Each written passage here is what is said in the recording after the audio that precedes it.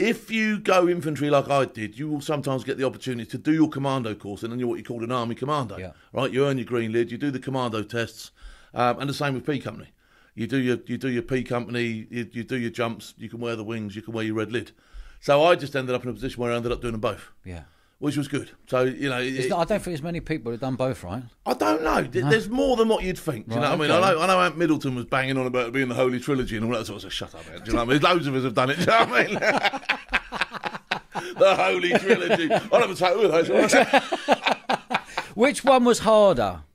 Oh, yeah. People ask me this all the time. Yeah. So, P Company really is like getting a plastic mug and smashing your own head in with it. Yeah. For 3 weeks. Yeah. The commando course, you still got to smash your head in, but you got to think a little bit too. Do you know what I mean? Right. And you get gaps in between smashing your head in. Yeah. Do you see what I mean? So it's a longer course. It's just as brutal, but you get a bit of time off in between the brutality, and you have to think your way through that course as well. You do have to actually do some soldiering.